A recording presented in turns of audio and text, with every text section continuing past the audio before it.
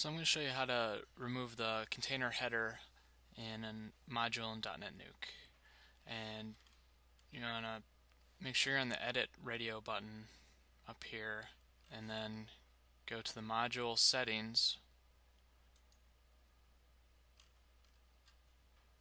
page settings, and then you want to uncheck display container. You can see here I already have it unchecked, but you're going to uncheck that.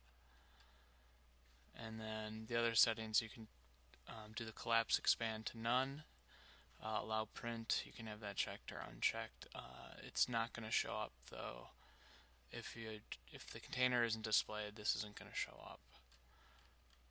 And then just click update, and then when you go to view,